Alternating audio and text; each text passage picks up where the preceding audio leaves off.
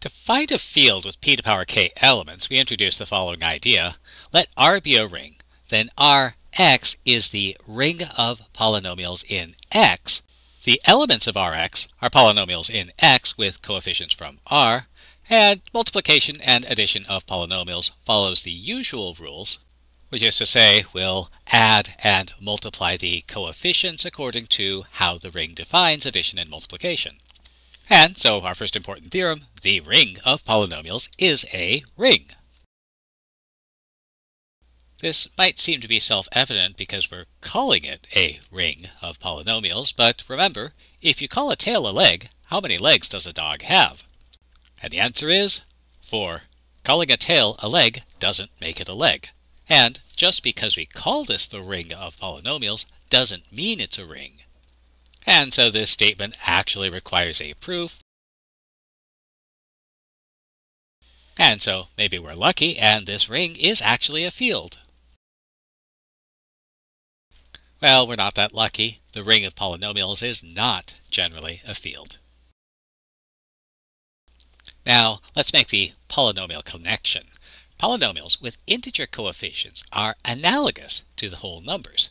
So 423 can be viewed as an analog to the polynomial 4x squared plus 2x plus 3.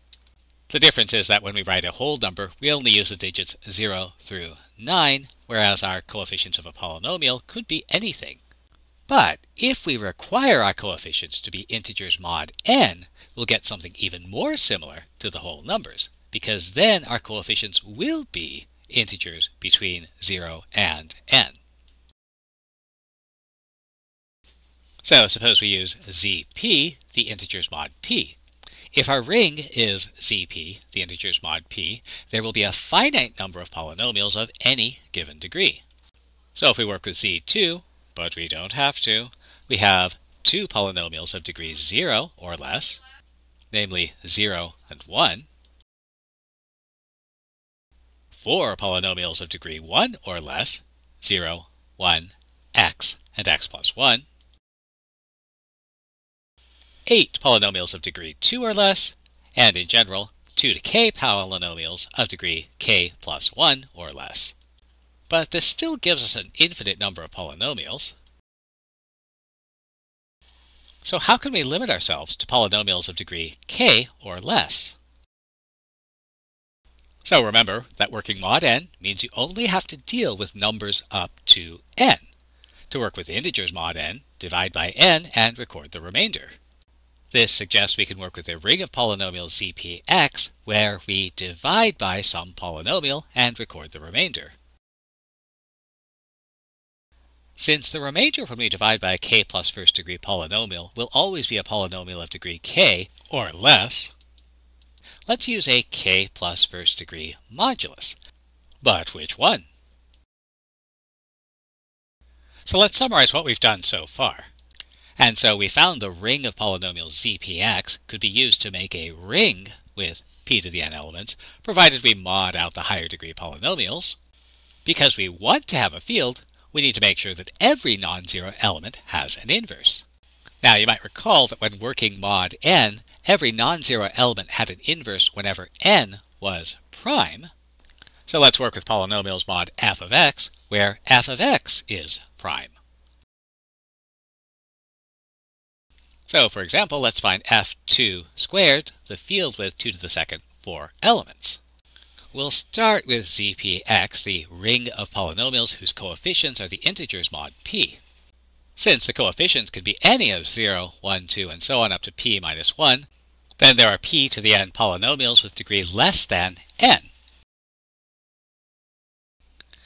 If we want these polynomials to be elements of a field with 4 elements, we need to find p and n, where p to the n equals 4. And we see that p equals 2, n equals 2 works. And so we start with polynomials z2x, which are 0, 1, x, and x plus 1. Now, since we want to limit ourselves to polynomials of degree 1 or less, we'll need to mod out by a degree 2 polynomial. But which one? We want one that is prime with respect to the field elements. Now, determining if something is prime is very difficult, but we can approach it another way. A polynomial is prime if it can't be the product of field elements. And we know what the field elements are, so we can take a look at the possible products. We know the products that give us degree 2 polynomials are, multiplying these out gives, so these degree 2 polynomials are composite. Well, there's only one other second degree polynomial in z2x, x squared plus x plus 1. And so we'll work mod x squared plus x plus 1. And now we can work mod x squared plus x plus 1 and compute the addition tables directly. Again, since 0 is our additive identity, we know the first row and first column of our addition table, and we can compute the others directly. 1 plus 1 is 2, but since we're working with polynomials in z2x, our coefficients can be reduced mod 2, so we get 0. X plus 1 is just x plus 1. And finally, x plus 1 plus 1, well, that's x plus 2, but we can reduce mod 2 to get x. In the next row, x plus x is 2x, which reduces to 0. X plus 1 is 2x plus 1, which reduces to, and finally, x plus 1 plus x plus 1 is, and that gives us our addition table. How about multiplication? So again, 0 is the additive identity and 1 is the multiplicative identity, so this gives us the first and second rows and first and second columns of our multiplication table. So we find x times x, which is x squared, but we need to work mod x squared plus x plus 1. Now, we could divide by x squared plus x plus 1 and find the remainder, but an important rule in life, avoid division if at all possible. And here the useful thing to remember is the modulus is equivalent to 0, so we can add it without changing the value of the congruence. So why would we do that? Well, suppose I added x squared plus x plus 1. Well, I'd get 2x squared plus x plus 1. But remember, our coefficients are coming from z2. So 2 is equivalent to 0, and so our x squared term drops out, and so our product is just going to be x plus 1.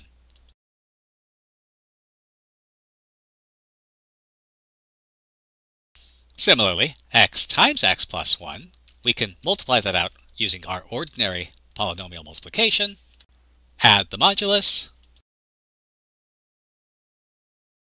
and reduce our coefficients mod 2.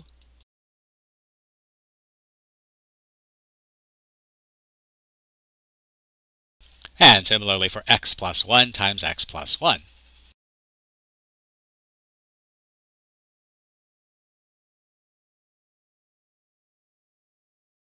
This gives us the finite field with 4 elements, designated GF2 squared, the Galois field with 2 squared 4 elements.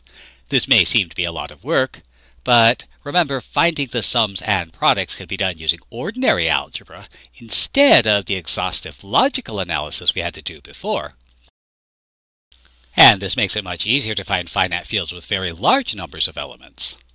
And, well, we'll talk about that next.